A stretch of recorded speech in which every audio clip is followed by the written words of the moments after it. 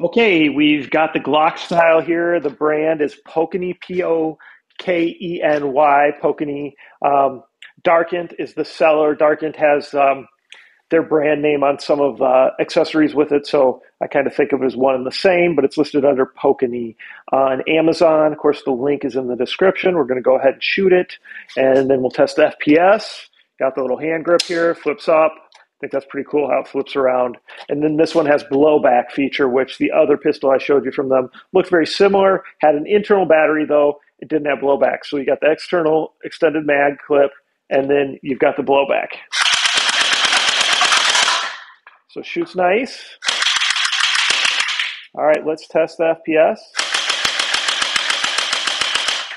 So surprisingly, this is only about 95 on the FPS. I'm really surprised at that. In fact, I shot it multiple times. I even tested other ones because I was surprised to see that FPS. Still a cool gun. I like the blowback. I like the extended magazine. Just was surprised to see that. So, it's up to you guys. It's definitely still a good first-time gel blaster, a good gel blaster for a smaller kid, of course. It's not going to hurt as much if you're shooting with, 95 FPS versus 150 FPS. So something to consider. Does still, like I said, cool extended clip magazine for your battery and the nice blowback feature.